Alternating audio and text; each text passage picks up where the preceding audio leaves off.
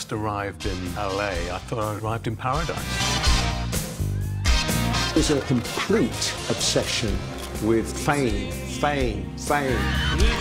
One of the last times that we could actually walk around on the streets. It hadn't reached that kind of level of intensity.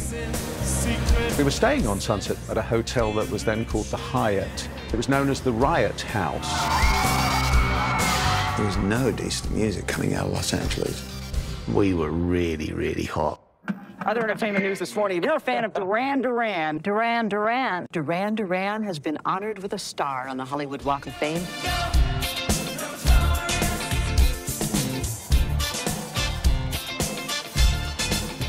I can't say that we've ever played on a rooftop before.